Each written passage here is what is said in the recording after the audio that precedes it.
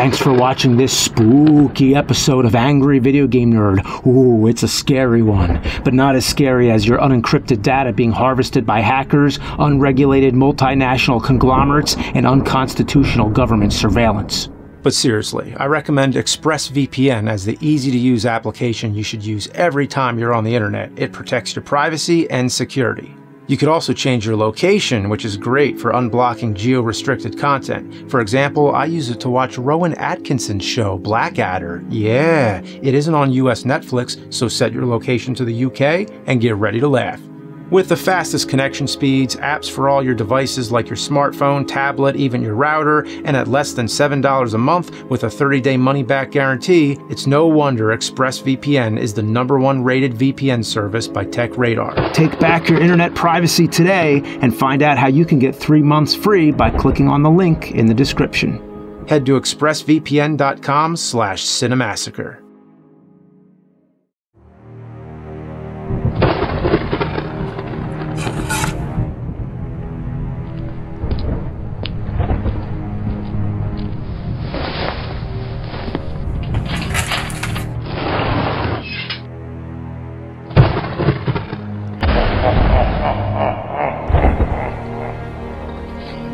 Anguish, lament, oh how hath ye been cursed, if thou hath playeth the game as archaically, diuretically shitholic as the Immortal on thy NES. Whence I came, my basement chamber above, where I dispraise such demeaning, failed electronic attempts at merriment, but when they're as loathly as thee, it is but I who has thus sworn to suffer as I descend deeper into the catacombs, a place where true shit goes to lie face first down in smoldering decay, a place where sorrows exceed the souls and vanquished beings meet their fate. Medieval torture, man, the head crusher, the rack, the pendulum, the Iron Maiden, but none as dreadful as this. Behold. Reset, and here we go, the plate begins. Feast your eyes on this accursed nonsense. So as soon as the game begins, it gives you a warning. It might be a good idea to move. And it kills you right away. They pull something like that. At least they warned you, but it might as well warn you the moment you put this game in, you're doomed with life. So let's try it again. Into the next room. And look at that, they put that right there, right outside the door. Oh, one-hit death traps, that's real classy. Let's reset. Okay, here we go. So this isometric angle definitely makes things a little difficult. When you're just moving the D-pad all over the place, it kind of just, you know, it's just a guessing game of which direction to push. And here we go, you fight the goblin and it goes into this battle mode. And to tell you the truth, in the dark ages of 8-bit entertainment, these graphics are a marvelous sight to laud. But if thine playeth oneself, you shall hereupon cry the tears of despair and agony as thou realize thou caught in an eternal button masher. Yeah, that's all you do is just mash buttons. And the thing is, you have a fire attack. I mean, look at this. You can shoot fireballs, but that doesn't work against the goblins. But you talk to this guy here, and yada yada, forgive my haste. The important thing to know, he gave me a key. And then I move on to the treasure chest. I use the key to open the treasure, and I get 20 gold pieces, bag of bait, and a sack of bad-smelling spores. Well, we all know what this game's a bad-smelling sack of. So into the next room. As you can see, going diagonal is kind of tough. I'm gonna use the bait on this goblin. Let's just see what happens here. Do it? Yes, of course. It kills you! Look, even the items kill you! Wow! Now that is a cheap shot. All right, let's try again. Into the next room and dodge the fireballs. I mean, not the arrows and whatever it throws your way. This game throws everything but the kitchen sink. And look! Invisible pits! Confound it all! Oh, I beg of you, have pity! Oh, wow, that's a good one. That's classic. Oh, boy. And the thing about this game is the familiar premise of controlling a wizard navigating through a labyrinth of dungeon cells brings to mind similar games like Gauntlet or the obvious Zelda. But those examples only conjure up thy false jolly hopes, as thou seen in my lair above, the artwork in the Nintendo Power magazine and in the instruction manual look divine. But nay, it is but filth. The game is naught of all that is goodly, plagued with visuals cursing the eyes of ye of ill mortals to witness. The shades and hues hereupon are like the bile of a dying bear that consumed only skunks, smeared with the milk of a witch's tits, fused with garlic and druid dump.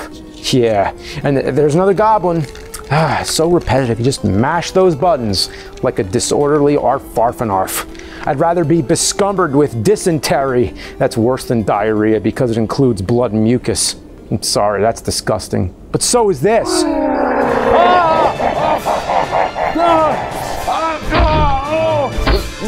Curse you, foul, abhorrent beast! Eureka, a key. Yonder I shall go, as I proceed in my journey to further experience the tragedy of the immortal. Why must it be I, cursed by the gaming gods, to endure this vomitorium? Yeah, vomitorium, yeah, that's an interesting word. It means, or it was thought to have meant, a place where the ancient Romans would all vomit during feasts to make room for more food. But that's just a misconception. It actually means a large Colosseum passage that large crowds can exit through rapidly, such as large crowds of vomit particles rapidly exiting a mouth, gaping in misery over a foul, wretched video game. Anyway, the immortal. Let's go.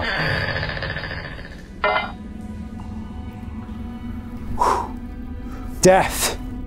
It is all death here. It began as a gamer's revelry, those making merry to open the game on birthdays and holidays with the flames of excitement and adventure in their eyes. But as the agonizing torment set in, as the game mercilessly chastised and dominated them, the instinct to survive faded as the flames in their eyes diminished. And one by one, the revelers all dropped to their knees. Challenge is one thing, but in this game, every step can be deadly. Arrows, flames, giant worms, and there's bats that blend with the dark backgrounds. I mean, how can you avoid something which you cannot see? Trapdoors are everywhere, which is a cheap shot, no question about it. I mean, can I walk here or will the floor swallow me? I mean, you'll never know. There's no strategy, no reward for skill. Thou must play it repeatedly to memorize where the pits are. These invisible pits are nothing but a cheap, mean-spirited beginner's trap meant to elicit false and ill-earned replay value.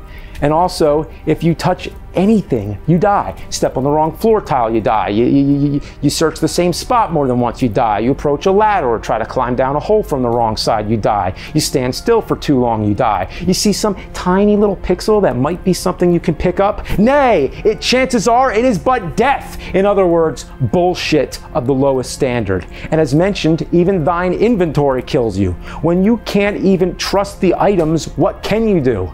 Your character is vulnerable to everything, and for a game called the Immortal, it begs the question, who is the Immortal? Because it's certainly not the main character. At one point, in the very first level, you get an amulet, which has an incantation on it. You're given the chance to read it, but if you pick yes, you die. However, the amulet is required to beat the level, so don't read that. But I repeat, the item that is required to beat the level can also kill you.